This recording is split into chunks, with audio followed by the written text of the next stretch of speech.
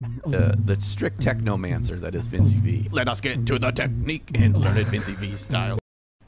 Hello everybody and welcome to another hobby cheating video, and today is going to be a slightly unusual one because today we're going to talk about what I think are the three most important questions you can ask yourself before you start any painting project. And I think this is really important.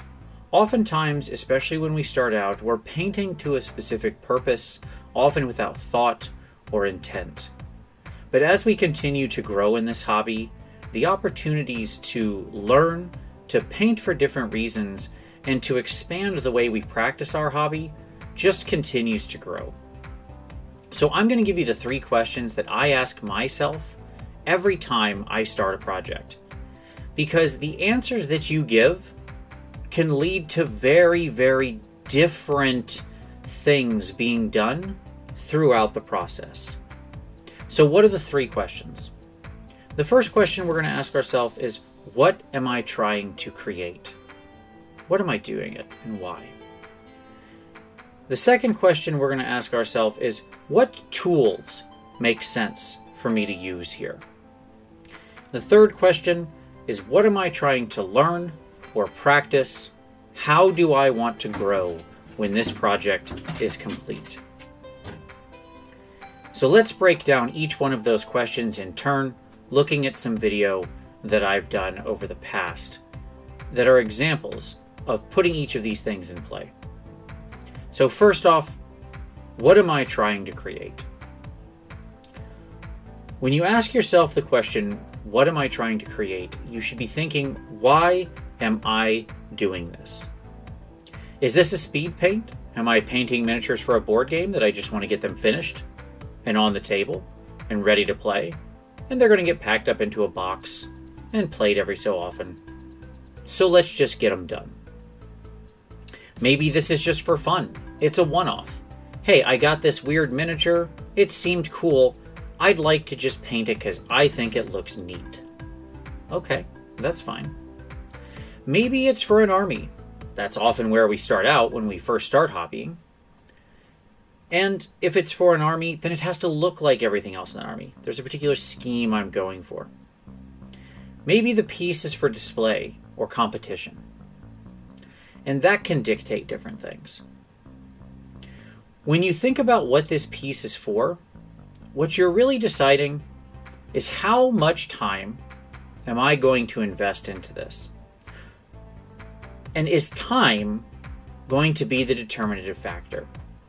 I've talked about this before, but when you're talking about speed painting, or maybe doing a fun one-off, or sometimes even army painting, time becomes the governing element.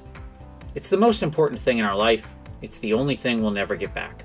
You'll make more money. You can get most anything you lose back, except time. So quality is what's sacrificed, because in the end, the painted figure is more important than the not painted figure. And so when you know that's the goal, set it accordingly. Get the colors on there, establish the contrast, achieve what you wanted to achieve, and move on. And if it's not perfect, don't beat yourself up over it. Who cares? It's painted, which means it's always better than unpainted. However, if it's for display or competition, then time no longer becomes a factor. Instead, quality is the determinative element. Instead, we keep painting until we achieve the level of quality that's at the top of our skill, the most we're capable of, and whatever we think we need to do to achieve what we're trying to achieve. The third category here I mentioned, the fun one-off, it matters. Sometimes you don't want to worry about either.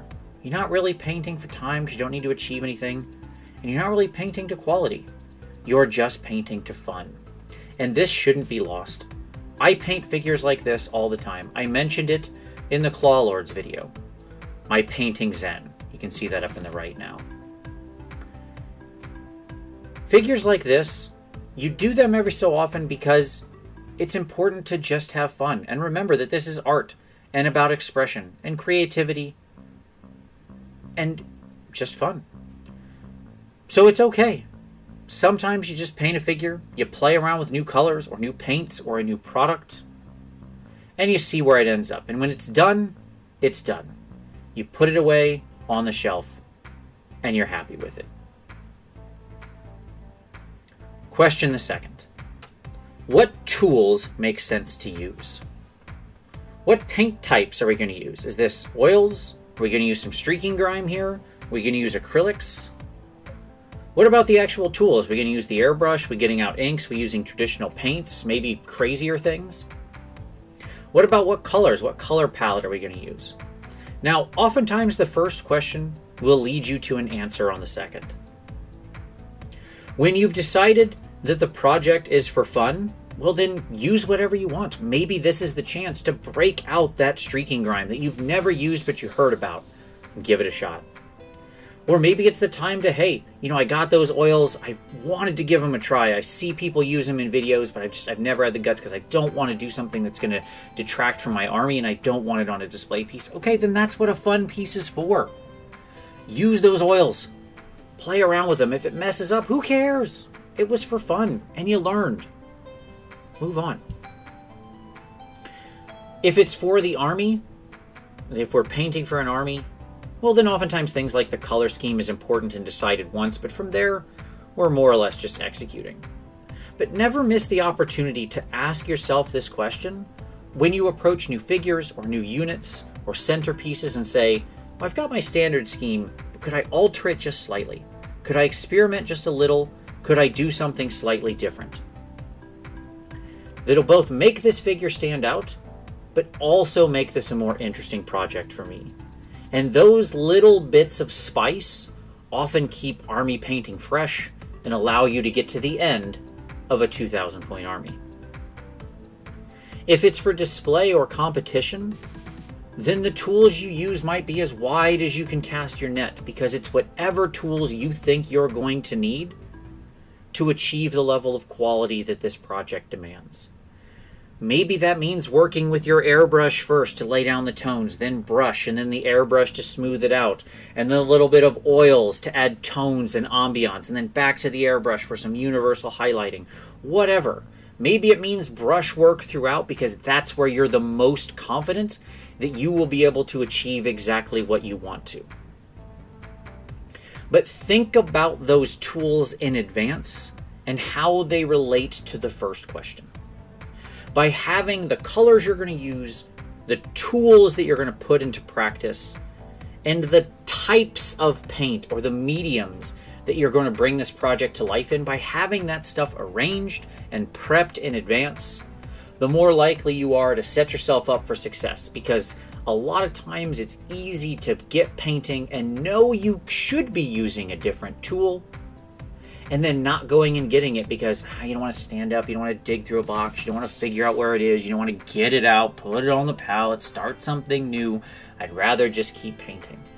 We all do it. So decide in advance, think the project through. Even a minimal amount of planning can lead to a lot of success later. Finally, the last question, and maybe the most important one. What am I trying to learn or practice? Every single miniature we paint can be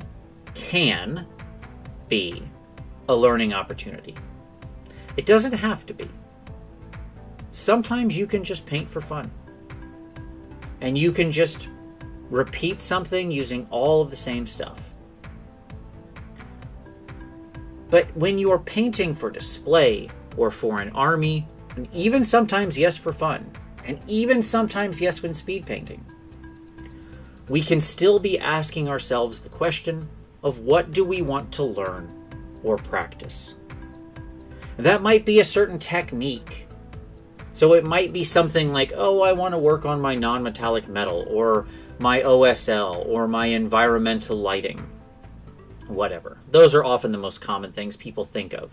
They're sort of the stuff that's right at the top of their mind because there are these very technical painting things that are hard to achieve, right? Maybe freehand falls into this category as well. But that's not actually the things I'm talking about completely. I mean, yes, it counts. And yes, it is important to practice all that stuff. And if you really want to get good at non-metallic metal, well, the answer is do a whole army in non-metallic metal. It'll kill you, but you'll get better at it. Because each piece will be a new chance to learn about light and reflections and placement. So when you're staring down anything from a single model to a unit to an army, always be asking yourself the question, what am I practicing? What's the deliberate thing I'm going to try here? Maybe it's just working on my brush control. Maybe it's establishing a solid, clean base coat. Maybe it's pushing my contrast and really identifying where the light falls. Maybe it's using texture and identifying materials and making sure that the materials are reflective in the appropriate way, i.e. metal is higher contrast than matte wool cloth.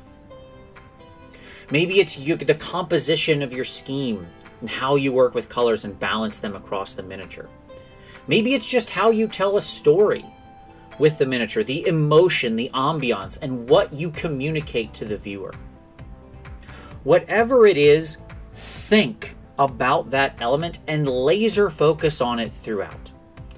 Practice that element, and you'll see how quickly your painting will improve.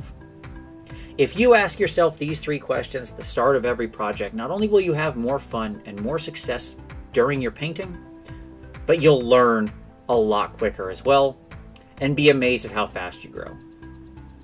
So thank you very much for watching this. I hope you enjoyed it. Give it a like, subscribe for additional hobby cheating in the future.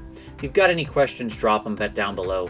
But I thank you for watching this one, and we'll see you next time.